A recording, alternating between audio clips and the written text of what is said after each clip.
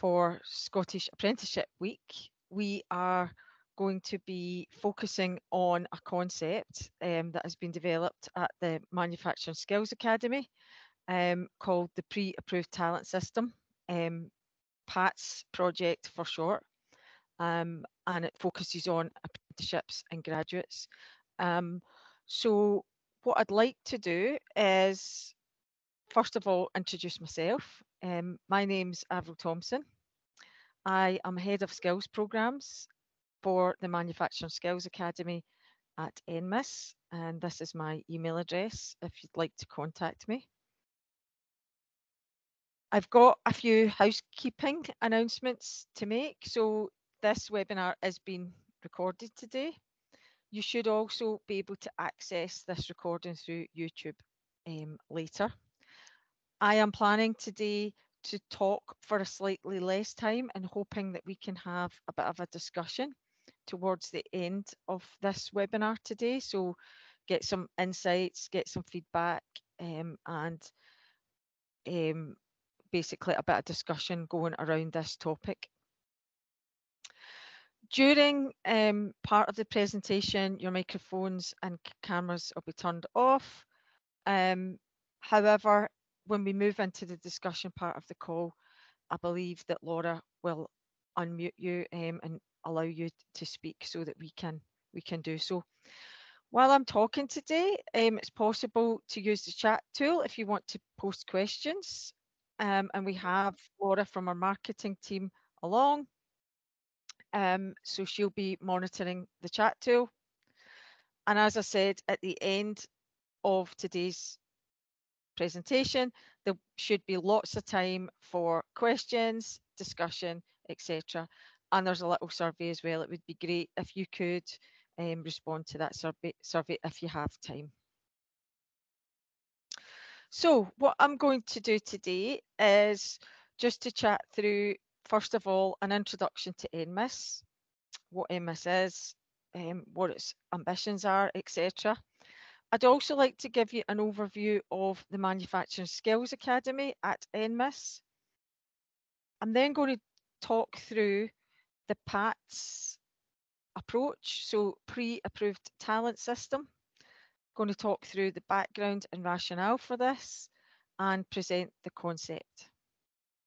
And then, as I've said, there'll be lots of time at the end for comments, questions, any interest that you have potentially in this system or participating in our project. So, NMIS, the National Manufacturing Institute of Scotland, is a group of industry-led manufacturing research and development facilities. It's essentially an innovative space where industry, academia and the public sector work together.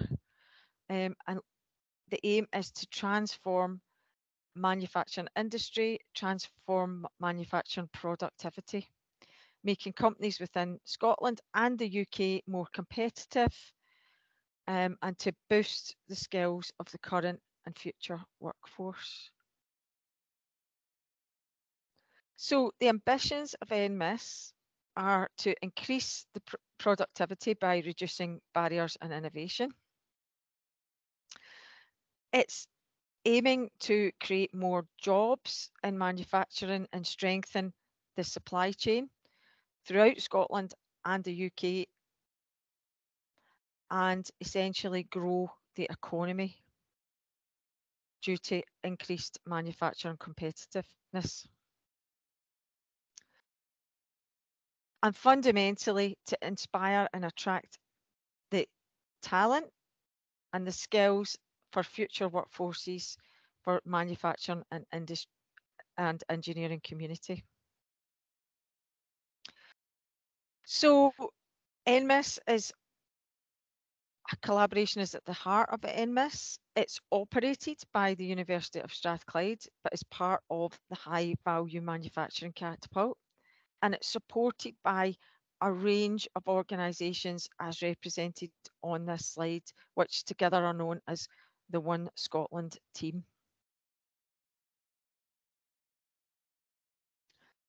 As you can see from this slide, NMIS are a community consisting of specialist technology centres and the Skills Academy. So the Manufacturing Skills Academy is at the core of NMIS, alongside Lightweight Manufacturing, Advanced Form and Research Centre and the Digital Factory. I'd just like to give you a little bit of insight into the Manufacturing Skills Academy, which is where I'm based in NMIS, and what our aims and objectives are. The Manufacturing Skills Academy, obviously the overall vision of NMIS is to transform the manufacturing industry throughout Scotland and the UK and improve competitiveness. We are working and supporting employers to address skills gaps and working across Scottish organisations to build on existing provision, but also create new provision for upskilling, reskilling, training, etc., in order to meet any skills gaps. We're also looking ahead to identify new skills gaps. So we're actually foresighting and looking at what future roles and skills are going to be required in manufacturing engineering, and therefore helping employers and industry to be prepared for these new skills and provide access to our equipment and training within the Manufacturing Skills Academy, but also to signpost to any other centres that we are collaborating with if that training or equipment exists elsewhere. So we do collaborate with other centres. We are working hard to encourage youth to pursue a career in manufacturing. So we work with schools, we work with communities, and we aim to showcase manufacturing as an attractive, clean, high-tech industry.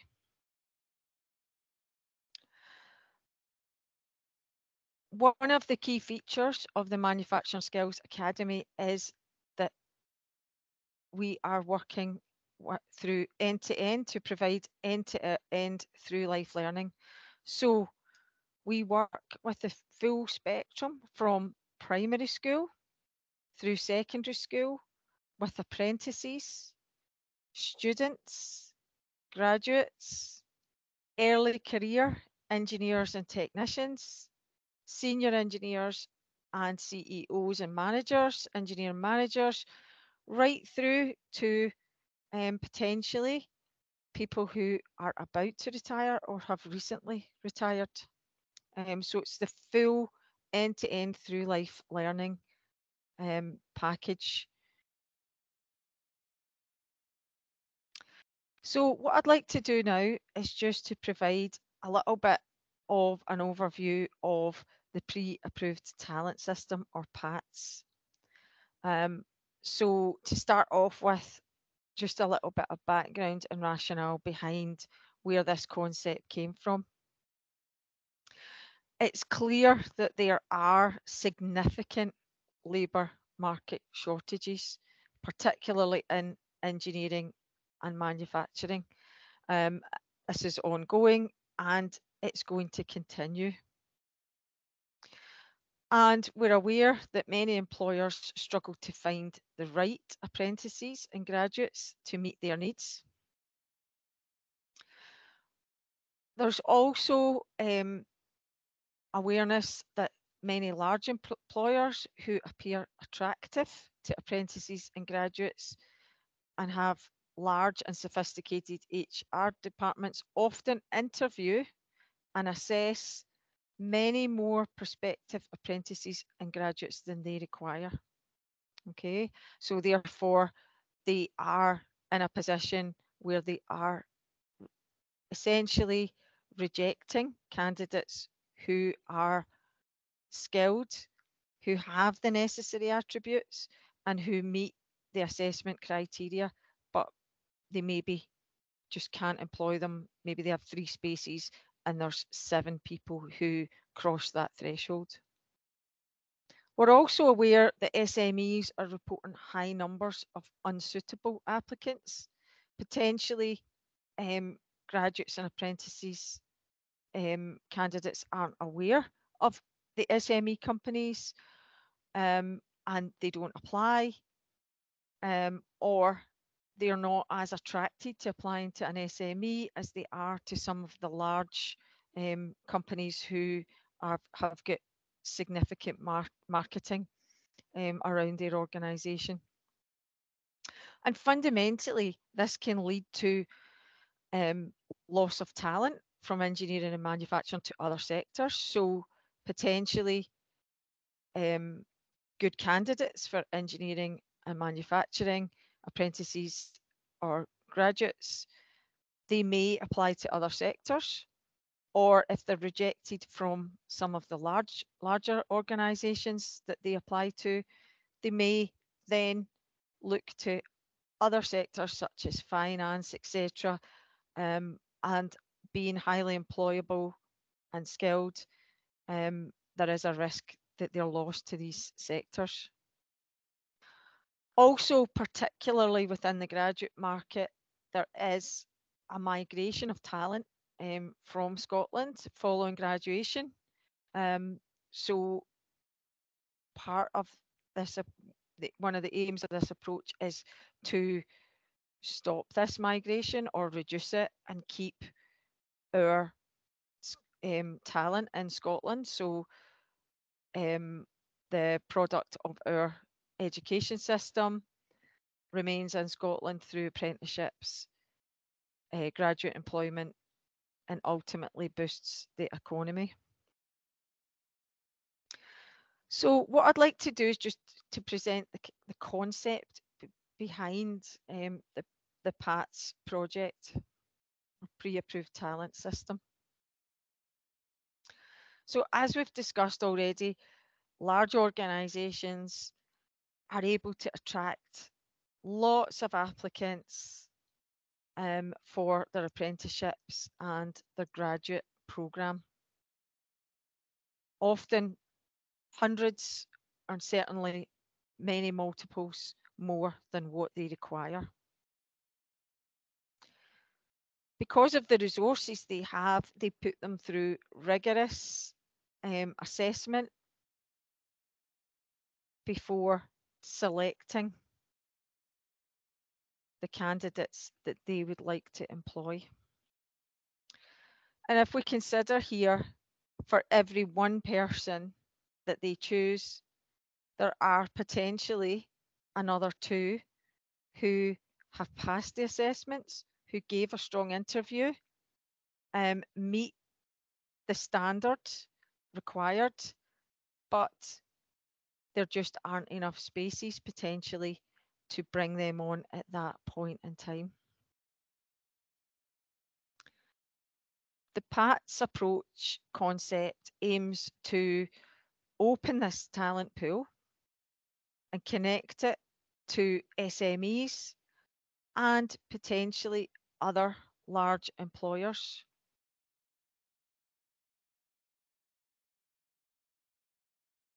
So fundamentally, the approach would be that apprentices or graduates apply to organisations, to an organisation, and when they do, that they would have the option to be contacted by other recruiting organisations if they were unsuccessful.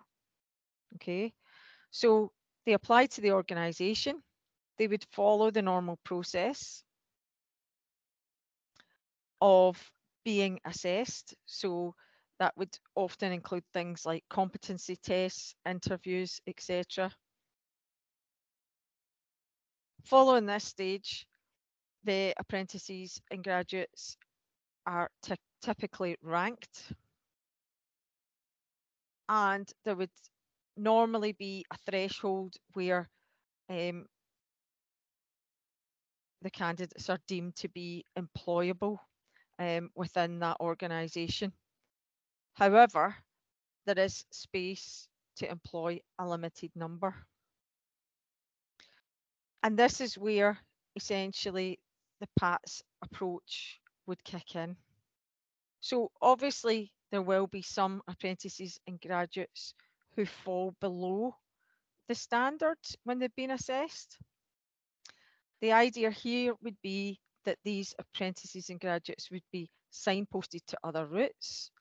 So perhaps for apprentices, they might be signposted to college, and for apprentices and graduates, they may actually receive some feedback. It might have been the first time that they've been involved in this type of process, and they can learn a lot, get some feedback, go through the system again, and potentially be employed next time.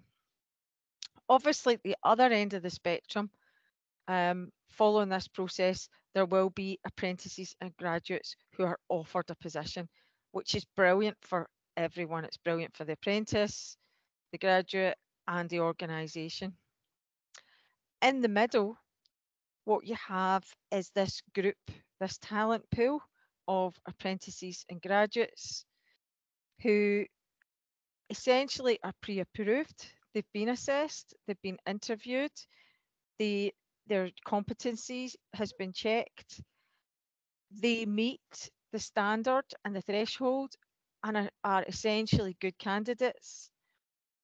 But they just have fallen below the line of the number of graduates or apprentices that can be employed within that organisation at that exact time. And this is where the first step, where if they have chosen to be contacted by other recruiting organisations, would kick into place. Okay, so this talent pool of pre-approved apprentices and graduates would be opened up to other organisations that are part of the system. That's the concept. So basically, during March, NMIS are running a pre-approved talent system project feasibility study, where we're going to be investigating the potential for this approach, identifying barriers, and hopefully also their solutions. And throughout March, we are going to be interviewing large employers in the sector together with SMEs and individuals, essentially to understand the potential barriers and the solutions, and how those might be achieved for this approach.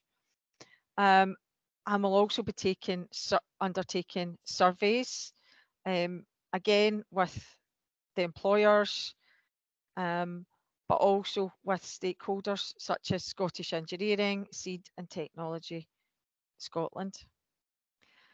What I'd like to do is essentially to open up for a bit of a discussion, to take some comments, questions. I don't know if there are people who've joined the webinar today who are potentially interested in participating in our feasibility study throughout March. If you are, that would be great. You can either email me or you can post in the chat. And I think also that Laura, who's on the call as well, will be able to unmute you if you wish to ask a question or make a comment. It would be great to have a discussion around this concept and its feasibility. Thank you. Yes, that's right. So just feel free to raise your hand if you wish to unmute your mic.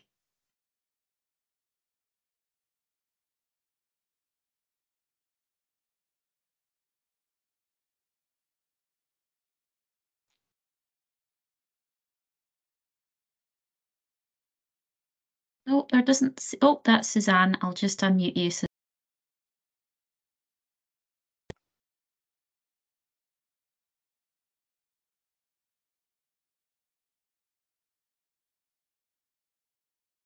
that should be you. Do you want to try and speak?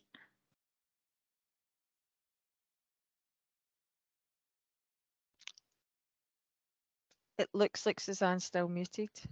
I've got, that's me now. Avril, thank you for a really insightful presentation. Just 2 points actually. I had, and I've spoken to some of your colleagues, even through family networks, that there are some, as you know, graduates that just don't get that first job, and then they end up, for financial reasons and self-esteem, taking a job actually at the engineering sector. So I think this would help people like that get back into the career path they envisaged, perhaps. But I'm also aware that some of the big employers do some of this south of the border and do it quite effectively. So for their apprenticeship programs, if they can't, they might have a 1 in 10 appointment ratio. So for the others, what they do is if they're suitable, they redirect them through their supply chain. And for that particular company, that's a very significant supply chain. And they give every one of them individual feedback to help them in their next application. So yeah, I can see there's a need. I'm just wondering, would it perhaps compete with the likes of Skills Development Scotland in some sense, or would it be more collaborative? So I think, Suzanne, we would be aiming to collaborate with other organisations. This approach would be aiming to be collaborative. It's essentially aimed at benefiting all stakeholders, so benefiting, as you say, graduates or apprentices who might not might go to other sectors for whatever reason, or may actually leave Scotland or leave the UK for employment. I think it's great to hear that things that are similar to this are already ongoing, and I think during March we will be looking at investigating these further. So it would be brilliant, Suzanne, if we could maybe have a chat about this at some point. No problem. I don't want to name the company, but it's one that would like absolutely, absolutely. And I think what we're not planning to do with the pre-approved talent system is really to replicate things that are already going on, but to complement them and to collaborate with. I hope that answers your question, Suzanne. Yeah, it does. Thank you, Avril. Yeah, it does. Thanks very much, Suzanne. If anyone else would like to speak, just raise your hand.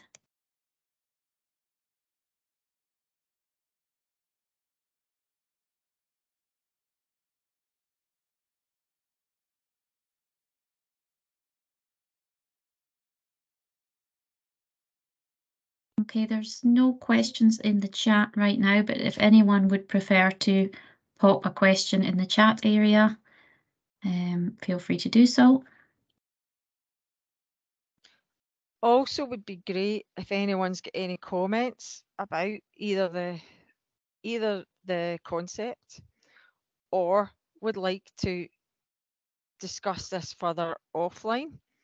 If they can either get in touch, my email address is given on the slide here, or if they post in the chat that they would like to, have a follow-up conversation on this one-to-one or in a smaller group, that would be fantastic.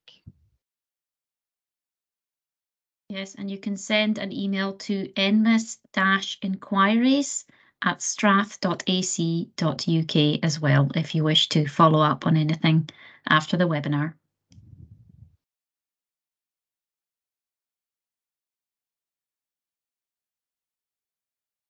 Okay, Avril, no other comments. I don't think there are any other questions or comments, so I'd just like to thank everybody for coming along today, and hopefully we'll be in contact later after the webinar. So thanks again for joining today, and have a great afternoon. Thanks very much. I'll just bring this meeting to a close. Thank you.